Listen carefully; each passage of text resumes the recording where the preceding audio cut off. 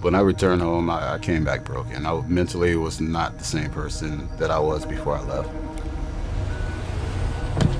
I was in Iraq back in 2003. Injuries that I sustained led to a medical discharge, multiple surgeries on my right wrist and my hip, root therapy, biofeedback therapy, PTSD, one medication after the next medication.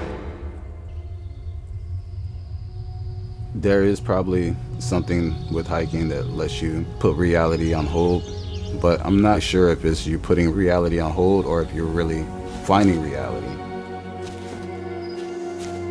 Hiking gave me the ability to be the person I always was, a confident person that was capable of doing anything, instead of allowing me to just sit around and wither away.